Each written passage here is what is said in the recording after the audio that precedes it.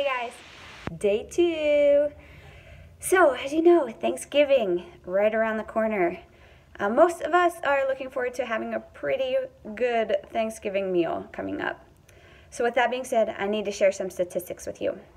There are 14.3 million American households that are food insecure. This is statistics from 2018. We know that has been on the rise since the COVID pandemic.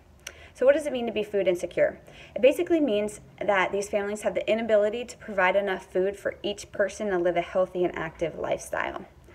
These families often rely on food pantries. So the median income for a family relying on food pantries is $9,175 per year. Okay, can you imagine living on $9,175? So a lot of times these families have to make decisions. They're making decisions between food and utilities, food and transportation, food, medical care, food, education. Okay, you see how this can be an issue, and it leads to a cycle.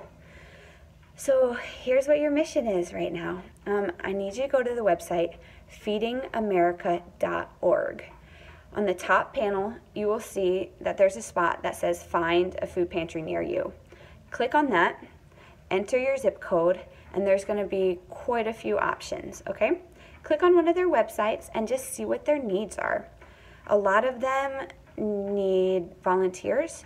A lot of them need financial donations, but they also accept food donations. So what a great time to add some additional items to your Thanksgiving shopping cart that you can take over to the food pantry. So that's your challenge. Whatever form works best for you, whether it's financial, time, or food, I'd say let's do something. So thank you. Enjoy.